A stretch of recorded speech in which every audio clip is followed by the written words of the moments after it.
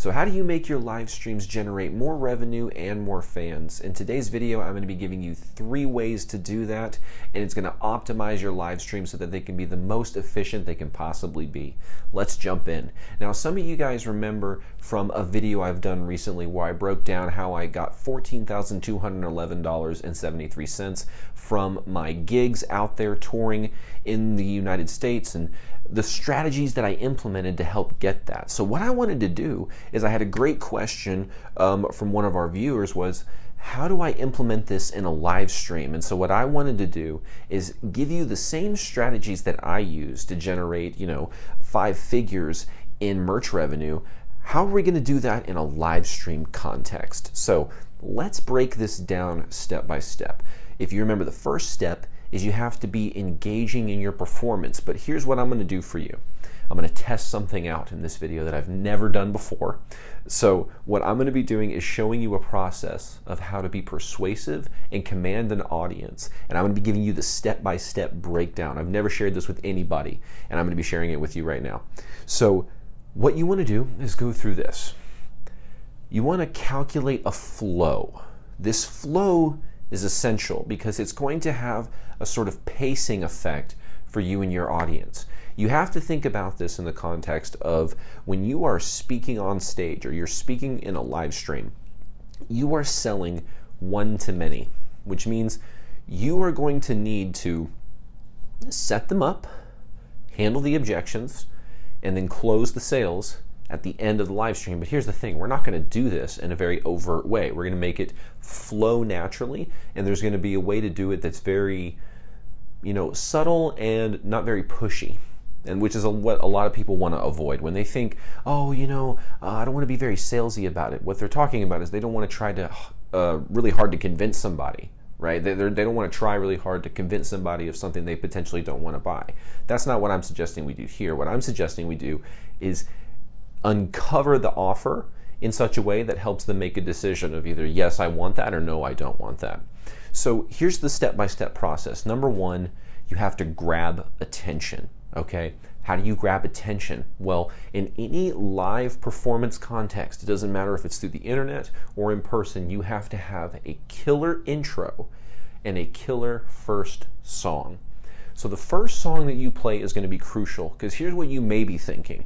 Well, the first song is not that big of a deal because a majority of the live stream viewers are going to start watching, midway through the performance, and so the first song isn't that important. I would argue the opposite. Why?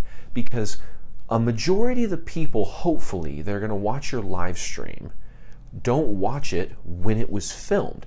They're going to watch it when it was pre-recorded and saved and up on your YouTube or on your Twitch or wherever, and they're going to go watch the recording, a lot of them, if you offer that. And I think that's what you should do, because what's going to happen is they're going to click and then they're going to watch your performance in a sequence that you've designed to be the most impactful possible. So yeah, some people may be stepping in the middle of your set, quote unquote, as it's happening on live stream.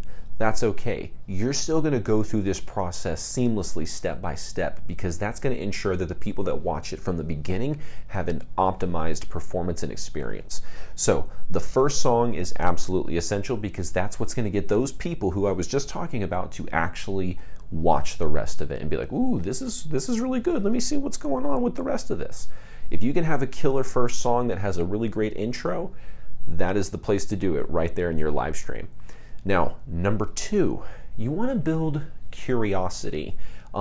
If you have time, you can make a promise, but I think in a lot of times for musician, curiosity is the way to go. Curiosity would be something like, yeah, man, I've been working on something really cool. I don't know if I'll talk about it later. I don't know if it's ready yet. It's kind of secret. Okay, so this next song, you can kind of just like, whoa, what's he talking about? What's that? What is that? I want to know what that is. That's just one way of building it. So you need to be thinking to yourself, how can I build curiosity? If I was in a live performance, I may walk over to the mic while my singer is getting a drink of water, and I go, should we tell them? Should we tell them about it? And he's like, no, not yet. No, don't tell them. Don't tell them. And then we just moved on to the next song. People would be like, what? You can't just leave me with a cliffhanger like that. I'm curious now. And then you may have people throughout the set, this is what you would hope, in the comments section of your live stream that are going, what was that? What was it? Tell us what that was. And then after you play a song, maybe two, you build desire. And you want to like kind of gauge it by the comments. If there's no comments about it, then you're going to have to engage it yourself. But if there are some comments of people going, what was that thing? Tell us about the thing. You want to let that build up. And if it can build up after a song or two, then you can go, okay, hey, so I've got this new kind of exclusive, merch thing I'm putting together. It's still like, it's kind of top secret though, like I can't tell you very much more about it potentially, but let's play some more songs, blah, blah, blah, blah, blah, blah, blah. And maybe in that section, if you want to go detailed, you can. If you want to start going, yeah, we've got this cool merch offer where it's, you get a hoodie and a t-shirt and a free wristband and CD, or free this and that, and you have a cool little bundle. Much like what in my previous video, I had a bundle called the Extra Crispy Combo. Something like that with a fun name can be a great way to increase the perceived value, and to also get people like, whoa, what is that? I want to, wait, I kind of zoned out when you were talking about that. What was that again? There's going to be people that do that because they may think, oh, he's talking about his merch. I don't care about that. But they hear Extra Crispy Combo and they're like, wait, what? So a name that has that sort of pattern interrupt can be a good advantage whenever you're doing that. So after you unveil a little bit more about what the offer is, you want to go into more songs, right? Now, at this point, we haven't really given a way for people to go anywhere yet. Now, we'll talk about this as it goes on. So you play some more songs. Just play like 3, get a good chunk of the middle of your set, or towards the middle back half of your set done. And then you're going to start handling objections. You're going to start going, yeah, this, I think we're going to open up this offer. I think it's cool. I think you guys have been really cool. I think we're ready to do that. So what we're going to do is we're going to open this offer up, and we're going to give you this opportunity to support here and here and here. And this is where you address objections, right? So here, this is where you're going to start to say, if you're thinking, Dax, I don't have the time, this is like a quick process. It only takes a couple minutes, and it's very cheap compared to like, we look at this and it costs this and this and this, and the value of that is this, but I'm not going to charge you all that. I'm going to charge you this cool little bundled price. So, it's definitely worth it. Check it out. If you guys want to do it, go ahead. Here's the button. This is when you unveil whatever it is that you're going to unveil. Now, what are those things? You can do a link in the comments that you're unveiling, and you can pin that comment to the top of the chat, so that from that point, that link is going to be there for people to go open up in a new tab and start getting the offer. And from that point, we're letting the sales hopefully come in as we're playing another song or two. Then, if you have any, this is an optional step, because not everybody has this, and sometimes the context and the situation isn't right for certain artists, and I understand. But if you have any testimonials of people, facts about yourself, or stats that kind of, back up how cool this thing is. For instance, if you're ever doing a fan club offer, I really like offers that get people into people's Patreon, and that's a fan club, to me. That's what I call those things. But any kind of membership site that is a monthly fee, I'm really excited about doing that kind of stuff, because you can get people in there, ask them, what do you think about this? We created all this stuff for you. What do you think? And they're going to be like, this stuff is awesome. And then you can say like, yeah, here's a little testimonial from one of the people that just joined our fan club. It says, hey, blah, blah, blah, blah, blah, blah. This is so amazing. I love it. Angie from South Carolina. So yeah, guys, pick up yours today. I've got a couple more songs, and this is when we're going to start going into two things. You can do a killer guarantee right there, or you can go into a song and do the guarantee after. But either way, the guarantee needs to be something like, yeah, listen, guys, go check it out, and if you don't like it, and if within like a month, I'll give you your money back. It's okay, like no big deal, and then you can just keep the shirt. I don't even care. Whoa, I can get my money back and I don't have to return the item?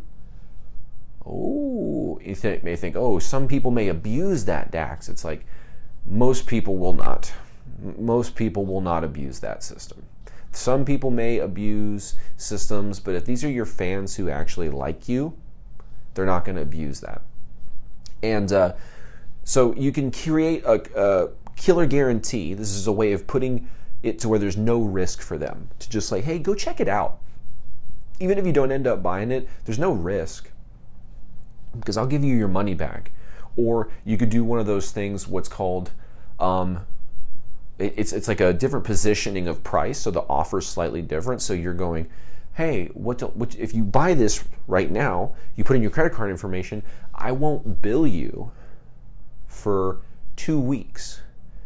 And if in the 2 weeks you get your stuff and you're like, this sucks, I just won't bill you, and you can keep it, right? But if within 2 weeks, I'll bill your card for the amount total, right? So people are like, oh, whoa, so this is kind of like a low risk offer. Like, I put my credit card information, it comes, it shows up, and if I don't say anything within 2 weeks, boom, my credit card's processed, and there you got your merch. Very cool. No refunds after that, but that's your killer guarantee offer, right?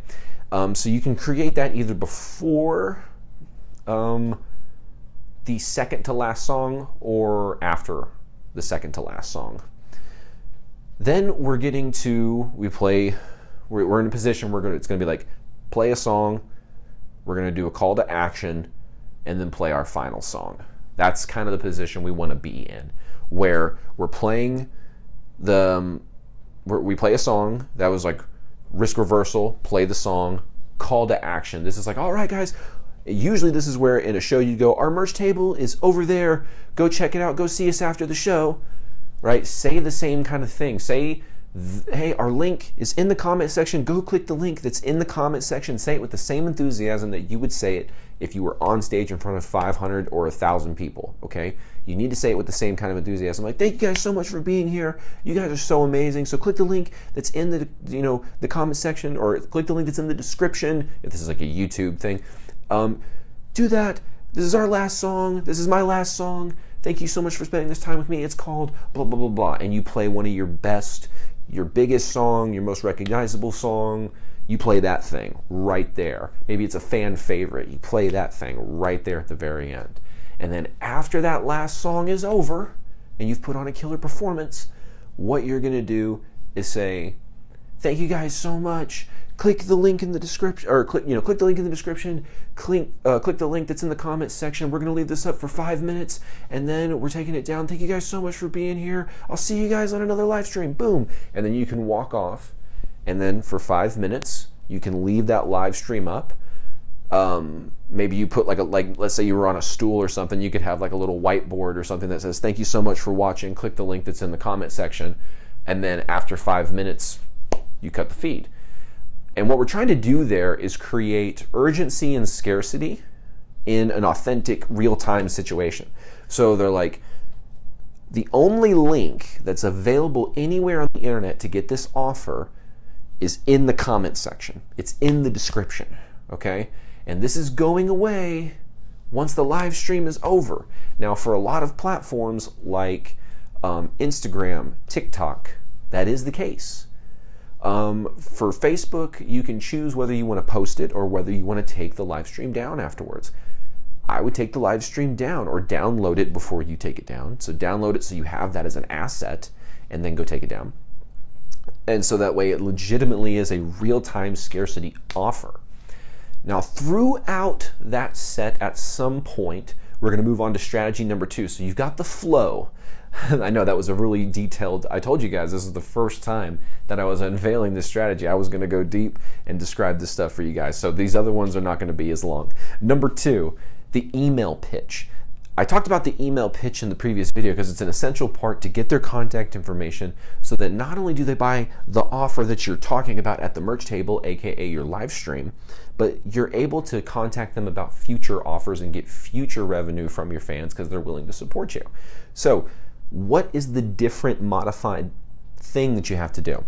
Well, throughout, at some point in the flow that we've outlined here, you want to ask some questions like, how many of you have seen my live streams before? Comment in the chat, I want to see how many people have seen the live streams before. And then if there's some people there like, awesome, awesome. How many of you have never seen these live streams before? Let me see you guys in the comments. And then what you're going to ask is, are you guys enjoying the live stream? Yes, yes. Let me see in the comments. Yes, I'm enjoying it. Yes, I love it. Then you go into the email pitch and you say, well, if you want to catch the next time I'm doing one of these, I only announce them and get people ready for them on my email list. So make sure to click another. I'm going to put this comment in here, guys. I'm going to pin it for a second before the next song. Click here, go join the email list, and blah, blah, blah. Maybe you play a song with that in the comment section, and then you take it down. And then when we do the offer, we're going to drop the offer link. So you need to have these links prepared ahead of time, by the way, if that isn't obvious. You need to get those kind of links prepared, set aside, so that you can just real time take them from a notes and just boom, boom, boom, knock them out. And then, yeah, here's what I would recommend when you're scheduling your live streams too. Be scheduled, but random. What does that mean? It sounds like that's a paradox. What I mean is, you want to, I'll just give an example. Let's say you want to do them weekly. Okay, very cool. Maybe they're Fridays or Saturdays. You don't know which one until you're on the email list and I'm telling you a couple days before, hey, it's going to be on Friday. Make sure to check it out on Friday, blah, blah, blah, blah, blah. And that gets you in a situation where you can leverage that to get people into the email list. But it's also one of those things where you don't want people to get in this predictable kind of mindset about your live streams like this that have the desire to sell more merchandise and an offer that you have going on. You don't want people to, like if you're saying this offer's only going to last for a certain period of time, and then you're back the next week with the same offer, doing the same pitch, doing the same thing, doesn't quite work that way. You know what I'm saying? So maybe do them once a month, but when you do them, don't do them the same, like maybe it's the last week of the month, but maybe 1 week or 1 month it's Friday, and then the next month you do it the last week it's Saturday, and then the next time you do it's the last week but Thursday. Keep them guessing so that it's like, oh, I actually have to be in the email list to know. I'm not just going to be able to be like, yeah, I know when it's going to be. I don't have to subscribe to your list. I know when it's going to be. No, you don't, because I'm going to switch it up on you. So that's one of those things that you can do to help get more people to get into the email list, because there's an actual reason and incentive for them to do so. All right, number 3, the upsell process. So you have a link that you put in the comment section, and we're talking about this during the performance. Go click the link, click the link, click the link. They click on it. What happens then, Dax? Well, I'm going to break it down for you. There's 2 approaches that you can do to have this upsell process, like I mentioned in the video where I made, 5 figures on the road doing this kind of stuff. You want to create an upsell. So what you're going to do is have, like I said, 2 strategies. 1, you have a landing page that sells the offer. And then whenever they're like, okay, yeah, that sounds great. Maybe it's a Stripe checkout link. Who knows? They go from there to another page that is an upsell page. And what you can position from there is, hey, real quick, would you like to get what you just purchased for free? Because I'll take it out of what I would normally charge for a shirt. You might want to phrase it a little bit better than that, but that's fundamentally what you're doing. You're saying, well, I normally charge $30 for a shirt. That's our normal rate for a shirt. But you just paid $5 for a CD or a whatever it was. I'm just using that as a blanket example. I'm going to take that $5 you just paid out of this, so that basically all you're doing is paying for the shirt for $25 and the CD is basically free. Oh, well, that's really cool. I like that. So, because honestly, if you add the total, it's like 5 plus 25, that's 30. So they are paying 30 still. Or you could go the other route, which is have it all on one page, which is you're going to have a landing page. You can't really do a Stripe checkout link this way. You have to actually have a landing page software or something that will allow this, like Elite 360 or ClickFunnels or something like that, where you can go, you have the page that's selling the offer, and then in the checkout, there's a little button they can click to just like, boom, add it to their order, which is called an order bump, right? So you're selling the thing for $5. Hey, if you get this, you get that free. Why won't you just get that? So, oh, okay, I'll get the shirt, higher value item, because I'm basically getting a deal that makes my CD, low ticket item, free. Again, insert your own low ticket items and your own mid ticket items, something like a shirt and a CD, but it could also be a wristband and a hoodie. It could be all these different kind of variations, right? So those two little strategies walk people through a funnel fundamentally, where at the very end of that, there's a thank you page, hopefully, that says, thank you so much for doing this. And maybe from there, you can do what's called the Amazon upsell. This is where you, first off, you're like, hey, order's confirmed, all your stuff is good, here's all the stuff that you got in your offer. Maybe you had some free downloadables that come with the offer to make it more enticing. They access those things there. Then it's like step 2. I've got a cool special offer for you.